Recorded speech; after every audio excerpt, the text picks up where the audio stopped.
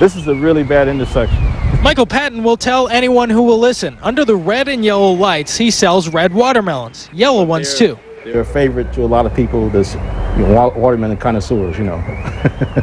Just standing here has made Michael a traffic expert. After a long test period, the red light cameras are finally working right outside his shop. You know, those things flash so much, I think it's like a lightning storm at night.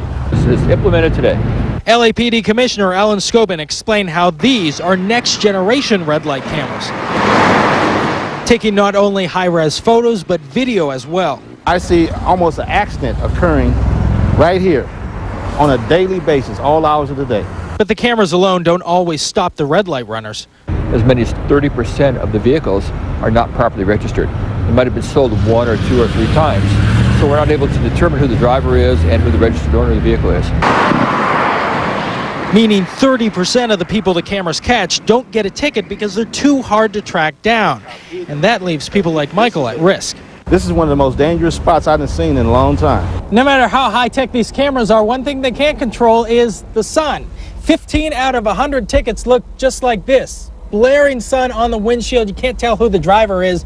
That means no ticket. I'm Dave Malkoff, KCAL 9 News.